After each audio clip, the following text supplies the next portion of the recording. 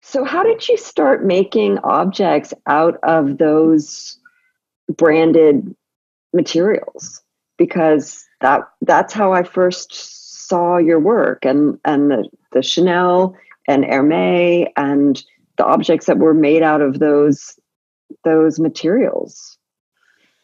Yeah, I think it was a time a little bit like now, 96, where I had a lot less resources. I certainly didn't have a dozen studio assistants and a following on Instagram of 250,000 people tuning in to see what, navel gazing I'm up to.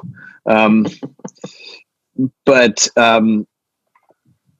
it's the same in that I had a lot, my resources were much more limited as they are today. And so we're forced to do with what we got. And I remember the base of that sculpture I made out of FedEx packaging, because I learned that not only was FedEx packaging free, you could just walk in any FedEx and take whatever you wanted, but if you called them, because we didn't have email then, they'd send you whatever you wanted. So I made all these things out of FedEx packaging, and I know it's just cardboard, but it had an adhesive strip and it was all the same size and it was clean and new, so I could make whatever I wanted.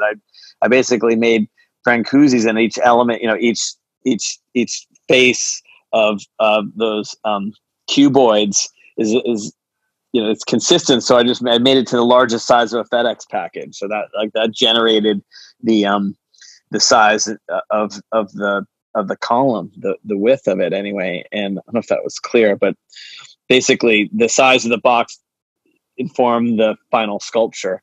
And I was just making all kinds of things out of hot glue guns. I made a Hermes hand grenade, a Tiffany Glock, and it was all things that I was struggling to come to terms with. These are objects that in some way I wanted to possess or come to terms with. I mean, to make a model, to make a sculpture of a weapon of mass destruction, a bricolage,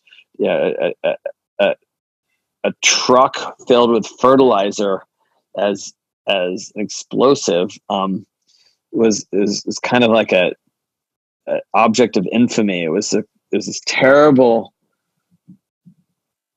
disaster that captivated us, and in a way, it seems almost every month there's some crazy white guy killing a bunch of people for no reason that he can explain, other than he's probably just not getting laid or misunderstood or whatever.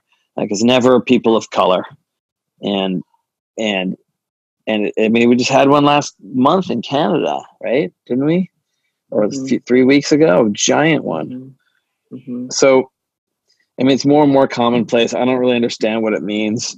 But I think the thing that's interesting to me, regardless of the politics of that, is obsessing about things that you can control.